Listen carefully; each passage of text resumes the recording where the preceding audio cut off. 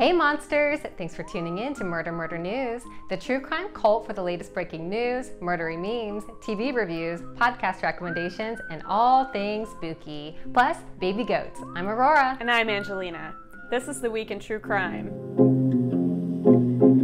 Murder News. This week, authorities are looking for missing soldier Vanessa Guillen, who has been missing from the Fort Hood Army Post since April 22nd. Vanessa's keys to her car and room, plus her identification, were all found in the armory where she was last working. Vanessa was last seen wearing a black t-shirt in the parking lot of her barracks. A $15,000 award is being offered for any information on her whereabouts. 3 transgender women were killed in the past month in Puerto Rico, adding to the epidemic of violence against the LGBTQ community. Leila Pailez and Serena Angelique Velasquez Ramos were found burned to death in Leila's car. Penelope Diaz Ramirez was also beaten and hanged in a men's correctional facility on April 13th. This is the 9th murder of a transgender person in the U.S. alone this year. Julio Serrano, a spokesperson for the Broad Committee of the Search of Equity in Puerto Rico, is asking for the police to disclose the status of the investigations of these brutal deaths. A postal worker was shot on Monday in Indianapolis while on her mail route. Angela Summers was found after being shot in the chest on the east side of Indianapolis. When officers found her, she was alive and talking, but she died shortly after arriving at the hospital. The U.S. Postal Inspection Service is offering a reward of up to $50,000 for any information leading to the arrest and conviction of the person or persons who shot and killed Angela. Each week, we'll try to introduce you to a podcast that might be new for you. This week's favorite podcast is Slay Queens. We are so excited to have Ashley and Wayne with us from this week's favorite podcast, Slay Queens. Slay Queens is dedicated to the discussion of true crimes that affect LGBTQIA community. Wayne and Ashley, thank you so much for joining us. Thank you for having us. Thank you so much for having us. It's just a real pleasure. Yeah, so where are y'all located and how is the quarantine where you are? I will let you fill that one, Ashley. I think you're feeling the effects a little bit more than I am. I was going to say, I think it'll be better for me to answer that considering he's the only one I think of like our group of friends that's still working, you know, the front lines. Thank you for that, by the way. Yeah, you're so welcome. I'm a hairstylist and I run my own business. So I have been home we stopped counting at about day 37. So I'm not really even sure at this point, but it's nice. You know, my girlfriend moved here in November sooner than we had anticipated from Texas. So it's great that, you know, she's here. We're officially engaged during quarantine. So mine's going okay. Oh my goodness, congratulations. Thank you. Yes. So yeah. That's great. Well, that's really big news. And like, how can any of us top that? That's so cool. And y'all are from Ohio, is that right? Well, thank you. Yes. Oh, sorry. Cincinnati, Ohio. Yeah. He's just in Northern Kentucky, which is basically the same thing. Yeah. Right. Well, I'm from Ohio originally. Like I've been gone for a long time, but I'm from Columbus. So it's like always so amazing when you meet Ohioans in the wild. Like there's so few of us. I know. Yeah, I do live in the northernmost part of Kentucky, and a lot of people don't always consider that Ohio and Kentucky are literally just across the river from one another. Right. At least Cincinnati, Ohio. I'm the northernmost part of Kentucky. So though my address is Kentucky, it takes me literally 6 minutes to get from my house to downtown Cincinnati. So I consider myself part of the Cincinnati community. That's amazing. And all the time I lived in Ohio, I think I've been to Kentucky one time, which is shameful. I think it was like actually when I was driving between Texas up to Ohio to visit my parents. Like on like a big road trip and I was only there for like a day. So I have to get down to visit sometime. Absolutely. Yeah. I consider myself a little bit of a country boy. So I appreciate the fact that I can be in Kentucky and still kind of claim those like Southern country roots, but also be part of Cincinnati and Ohio because I was actually born in Ohio. Adorable. So I get the best of both, I think. Yay. That's so cute. I love that. Yeah. So what inspired you all to start your podcast?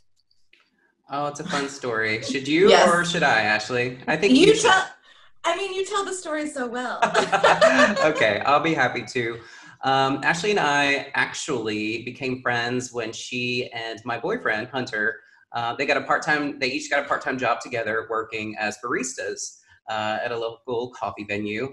We won't shout out any specific names because we're not sponsored by anybody, but they started working together. If you're paying attention though, I'm assuming you are accepting sponsorships.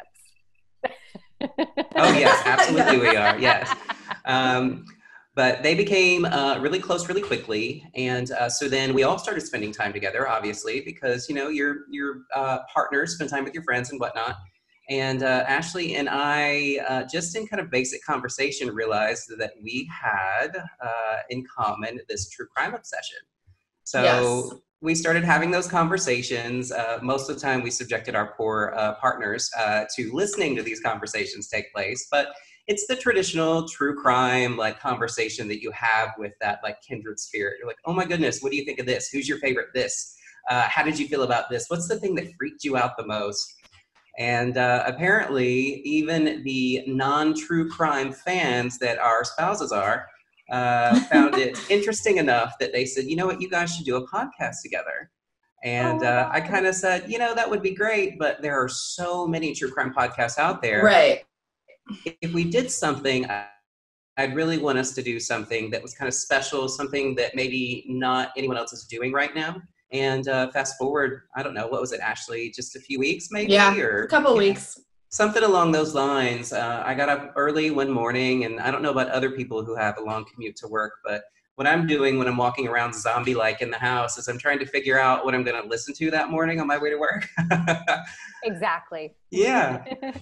And I thought about one of my favorite podcasts and how they had done a few like LGBTQ episodes. And I thought, man, it would be so great if somebody just did all LGBTQ episodes, LGBTQIA episodes. And I did a quick little search on my phone. And at least at the time, nobody else was doing that primarily. So I texted Ashley. Ashley, do you remember what it was that I said? He said, I had an epiphany. And it was, the best part is it was to his boyfriend and myself in a group chat. And it was about 5:30 in the morning, 5:30, 6 o'clock in the morning. And it says, you know, we shall host a true crime podcast about the LGBTQIA+ community, and it shall be called Slay Queens. And that's exactly how I read it in my head. And I was like, yes. It's the best name. You really did have an early morning epiphany. That's fantastic. Yeah, that was on no caffeine. So, I mean. Even more impressive. Exactly. Right. Thank you for that. So what got you into true crime? Was there a hometown murder, something like big, an event, a TV show? What got you into it? You jump on that one, Ashley. So it's funny because I was thinking about that honestly just a few days ago. Like, how did I come? Because I mean, as long as I can remember, I've been kind of intrigued by true crime. And realistically, if I had to think about it, it would probably be John Benet Ramsey.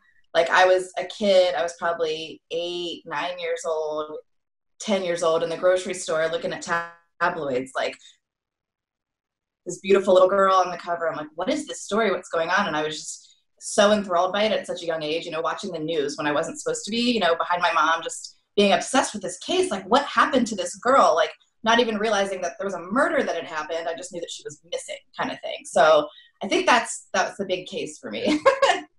That's great. And how about you, Wayne? I actually, as far back as I can remember, I think where kind of my little true crime obsession started was my mother and my stepfather at the time were big fans of the show Unsolved Mysteries. And yes. They used to watch the show weekly, and though it was one of those things that my mom never encouraged me to watch with her, I would sneak kind of like around in the corner of the room and just watch episodes with them. And I just really, really grew to love kind of that like mystery element. I mean, I know that sounds a little cheesy, but that mystery element that it just kind of gets my brain going and makes me wonder what happened, you know, what are the possibilities? And then later we spent a little bit of time when I was a teenager living in Tupelo, Mississippi. Huge culture shock from a kid who came from Ohio, but that's a whole other set of stories. But we did spend a little bit of time in Tupelo, Mississippi, and I befriended a group of people who had had a friend just a couple of years before I moved to the area disappear. A 13-year-old girl whose name was Lee Ochi disappeared under very, very mysterious circumstances. Blood was in the home, that sort of thing. And to this very day, nobody knows what happened to the poor girl. Nobody knows her whereabouts.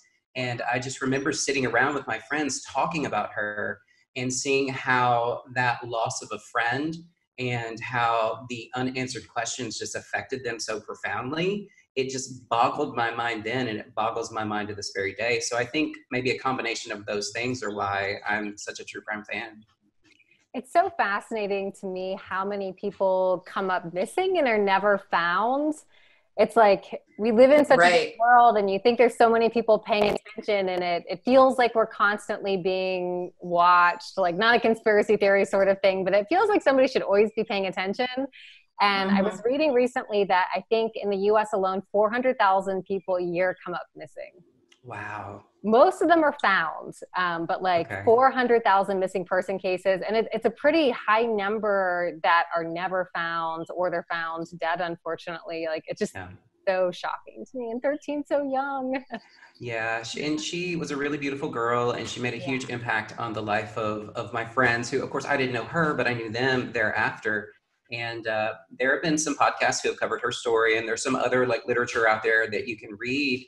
And it's just so tragic. And many, many years later, I mean, this was in the 90s, many years later, they still have as many questions as they had on the day that she went missing. And something about that to me is first and foremost just completely tragic. But like you said, it's so intriguing. Like, how can someone just disappear with no answers, without a trace? And that's, you know, part of why I like to delve into these stories, just to kind of boggle my mind a little bit more. Right. Yeah. And are there any current cases right now, any big cases in the media that you're both following? I think we have a couple, honestly, that both of us have been following. Completely slipping my mind though right now. Wayne, do you want to help me out? Honestly, I'm like, there's a couple. There was one. It was actually a missing persons case that ended kind of tragically. It was local to our area, and funny enough, it kind of splits the difference between Ashley and I, where the young lady, her name was Paige Johnson.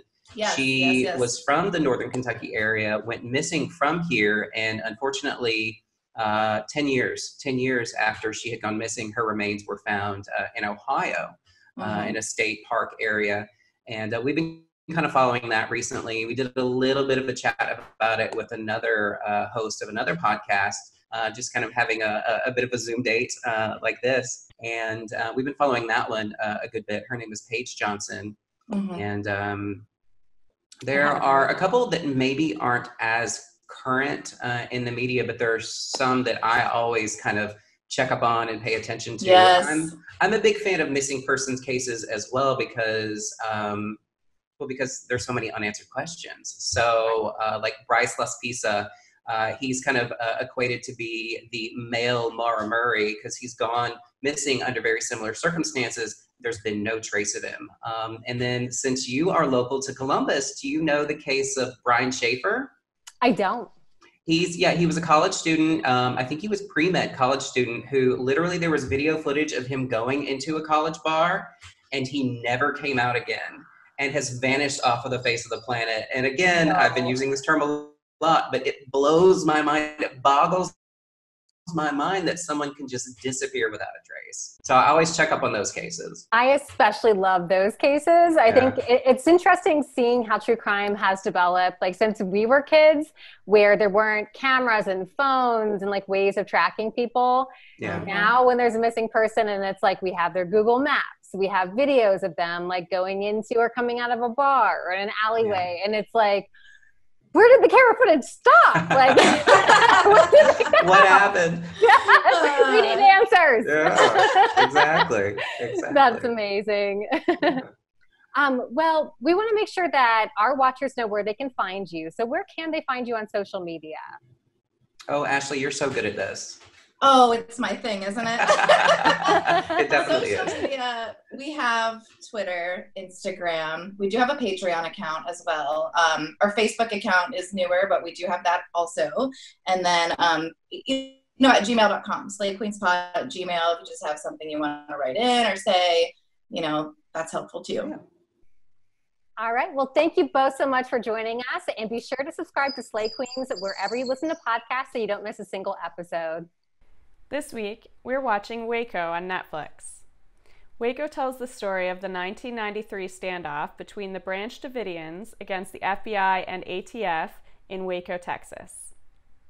The show is based on the books A Place Called Waco, A Survivor's Story, and Stalling for Time, My Life as an FBI Hostage Negotiator. If you're unfamiliar with the story of David Koresh and his followers, this is the show for you. The show mostly focuses on the perspective of the Branch Davidians, since David Thibodeau, one of the survivors of Waco, wrote the book the show is based on, and was also a writer for this show. Be sure to check it out and let us know how you felt about the FBI's reaction to the cult in the comments below. Have you been able to watch this yet? I haven't watched this yet. I've seen a couple of things about Waco before, so I'm not sure if there's going to be a lot of new info for me, but it's always interesting to see another perspective there. It's really good, and I kind of haven't had the bandwidth for a lot of TV lately, and especially true crime stuff, which is usually totally my thing.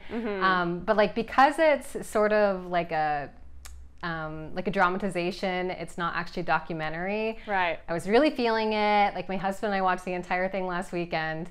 Nice. And I don't know that much about the cult. Like, I've never read anything about it. I've never listened to a podcast about it. And I feel like they definitely give David Koresh a whole lot more credit than he is owed in this. I don't know if anybody else felt that way. Like, they make it sound like he's definitely not the bad guy. Wow. Well, that's definitely an interesting take. I'm not sure how I feel about that one, but yeah, like, I know that after watching it, I felt like the FBI is definitely very much at fault for the fire, most likely, and for as many deaths that occurred from it. Like, it was pretty shocking, but I'm pretty sure David Koresh had more to do with it than the show makes it out. yeah, I think you're probably right by the sounds of things. Today launches the May Book Club selection for the monster book club, The Sundown Motel. I tend to find myself reading a lot of nonfiction about true crime, but I personally have been getting a little bit too much reality lately and thought some crime fiction might be a good way to mix it up. The Sundown Motel was written by a murderino for murderinos, and it is the Nancy Drew / Veronica Mars story of murder and ghosts that you need to get through this trying time. In 1982, Viv Delaney goes missing while working as a night clerk at the Sundown Motel in upstate New York. 35 years later, her niece Carly finds herself in search of answers to the mystery that has long haunted her family. This book has ghosts, private detectives, missing persons, and unsolved murders for you to solve right along with Carly. Our Monster Book Club will be discussing the Sundown Motel all month long, and we'll even have a Zoom call at the end of the month to have a live discussion. You don't want to miss it, so be sure to check out MurderMurder.news for all the details. I'm so excited about this book. Actually, I just downloaded it today, and I've heard so many good things from a lot of different friends, so I'm really hyped for this, mostly because it has some common themes with a lot of my favorites in like crime fiction. One being like the motel theme, another one being like the 80s like retro flashback sort of theme. So like, I'm really, really looking forward to this one. You're so right, and I'm hoping at some point they make this into a TV show or a movie, because I need that 80s hair. And like, when she's describing like Viv in the flashback, she's talking about like putting on her like blue and purple eyeshadow, and I am here for all of it. Yeah, I can't get enough of that in TV shows either, so I'd love to see that too. Yes. So we really appreciate your feedback, and this week Steph Pans commented on our segment on the man arrested in Florida last week that as someone based outside of the US, she only ever sees stories from Florida or stories about Trump, and she suggests that maybe there's something in the Florida water. Thanks to Paula Gross for her comment mentioning that she likes to listen to our stories as she walks because it makes her walks go so fast. The only motivation I ever have to work out is being afraid I'm going to be attacked at some point, so I totally get you. Thanks so much for tuning into This Week in True Crime with Murder Murder News. If you haven't already, hit the subscribe button below, give us a thumbs up, and tell all of your true crime friends. If you need more of a true crime fix, join our commune at MurderMurder.news for our Monster Book Club and cold case solving groups. And don't forget to follow us on Instagram, Twitter, and Facebook. See you next week.